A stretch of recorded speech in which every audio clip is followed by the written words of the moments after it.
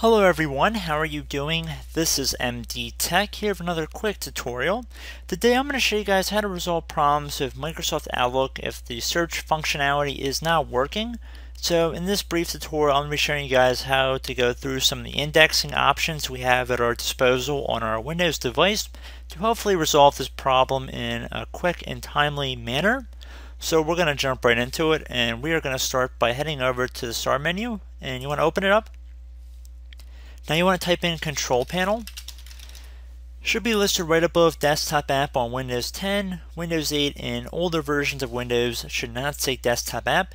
So you want to left click on that.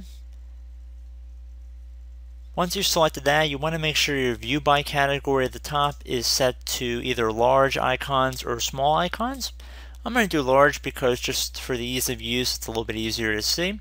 And near the top, or I should say near the middle of this area, you don't have to even scroll down. There should be something that says indexing options in the middle column. You want to double click to open that up. Now you want to left click on the modify button near the bottom left. Now underneath selected locations, there might be a folder for you guys if you're experiencing this problem with Outlook that says Microsoft Office Outlook. You want to uncheck that one as well. And then once you make sure that one is unchecked, you're going to click on OK. And then once you're done doing that, you're going to restart your computer. Once your computer has restarted, you want to get back into indexing options by going through the control panel and following the steps we did in the first part of this tutorial.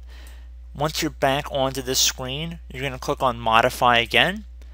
And then anything you unchecked, you're going to check it again. So if you had Internet Explorer history unchecked when you clicked on OK the first time, you're going to check it again. So basically undoing what you originally did. And then you're going to click on OK.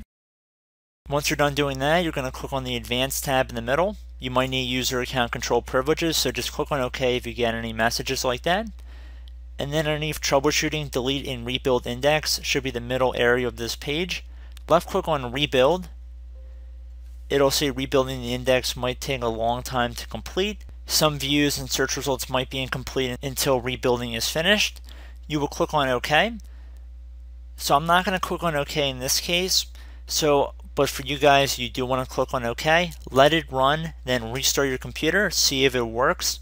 However, if you're still experiencing problems, the only and last resort I could see recommending to you guys would be to go back underneath Advanced. And then underneath index location, change the current location by selecting new. And then you can make a new folder and then change the indexing location. But again, I would not recommend doing that until you've exhausted the other options we've gone through. But I do hope that this brief tutorial helped you guys out. And I will catch you in the next tutorial. Goodbye.